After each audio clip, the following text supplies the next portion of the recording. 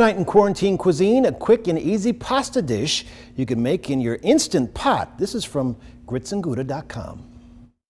Hi, I am Kathleen Phillips with gritsandgouda.com. My food blog is all about Southern shortcut recipes, which is perfect for right now because I want to show you a pantry-friendly recipe.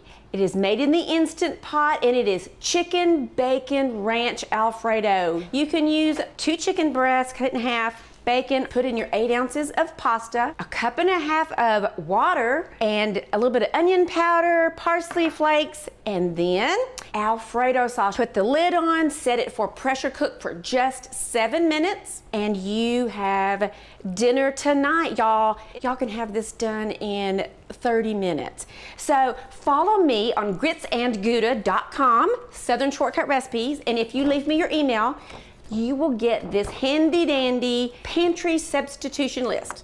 All kind of, don't have that, use this. So again, Kathleen Phillips with gritsandgouda.com. Y'all stay safe out there. Looks tasty. You can get this recipe and many more at WVTM13.com or on our app. Just go to the coronavirus section.